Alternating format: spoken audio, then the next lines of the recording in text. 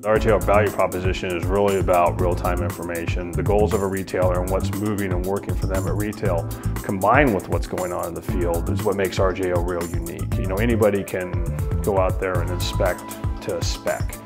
Anybody can provide a ranking report on a daily basis, but to understand what's best for a retailer's business, that's what makes RJO unique. We want to make sure that our retail customers get the right information to make the best decision possible.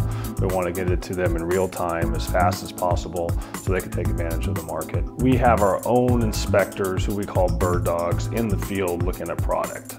That's very unique to a lot of other folks. There's not too many folks that do what we do. Most companies in the industry represent a grower and actually out to sell product. If they're out of product, they'll go buy on behalf of a retail customer. Grower shippers are more focused on representing the grower and then getting the best return for them.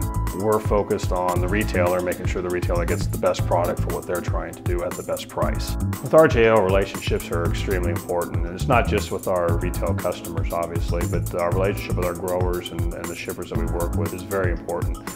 There's a lot of mutual respect between our bird dogs and our company and the grower shipper community that we work with. When we walk into the door, that grower knows that we're there to make sure that he puts his best foot forward to the retail customers that we're working with. He knows that we're going to make sure and hold him accountable for delivering what he says that he's going to deliver.